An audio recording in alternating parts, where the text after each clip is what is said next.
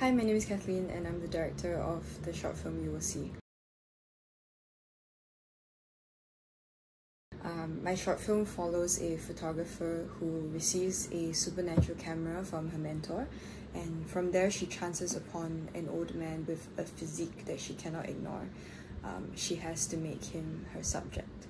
And from there we follow closely behind as she follows the man, waiting for the perfect moment to fossilize him into her own piece of art. So in the short film, we heavily suggest that Gwen is involved in some sort of cult, where a supernatural camera is being passed down from one generation to the next. And this mysterious figure in the beginning is her mentor, who tells her that her work does not capture the right moments. Her mentor then passes Gwen the camera, passing on the flag, so to speak, telling her to be ready when it comes.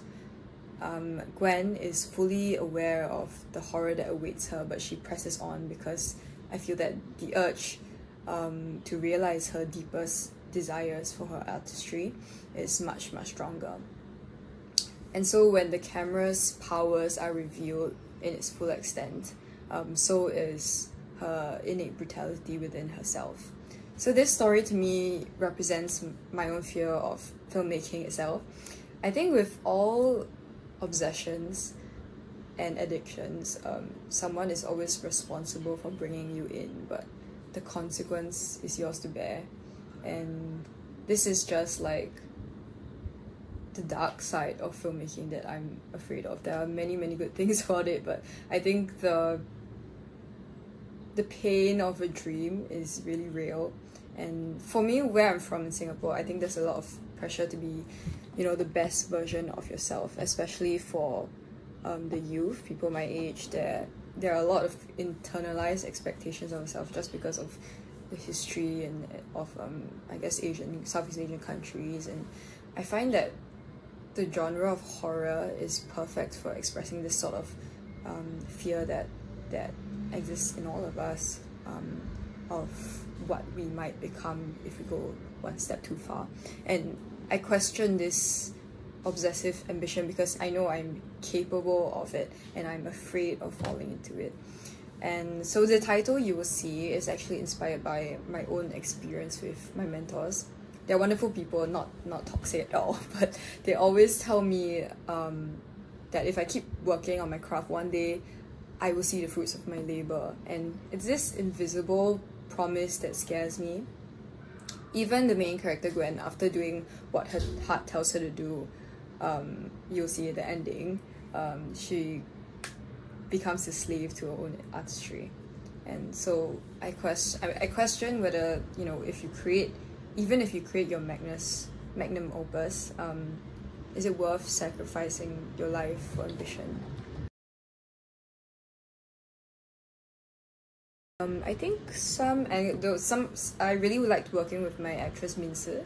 She has actually never acted before, so that alone is very impressive. But I think fun fact is that she is a dancer, so she's very in tune with the way her body moves, and in a way I kind of questioned myself while even directing her, just like the photographer in the film.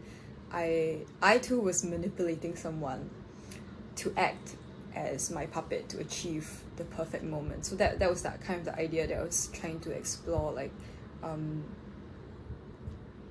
is it it's morally ambiguous, right, as a director, that you're manipulating your actors to do what you want. And so fun fact, in post-production, we actually had the mentor appear on screen at first, so we had a whole a whole character for that, and an actress playing it.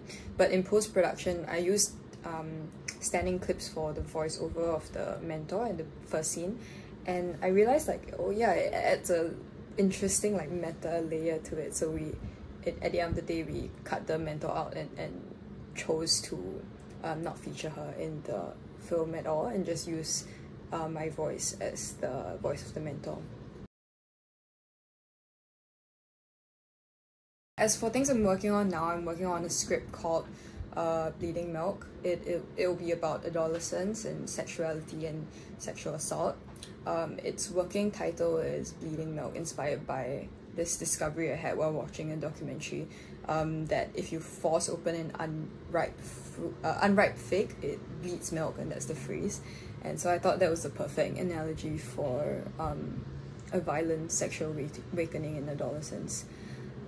So similar to You Will See, it will contain elements of drama, horror, and thriller. Okay, thank you so much.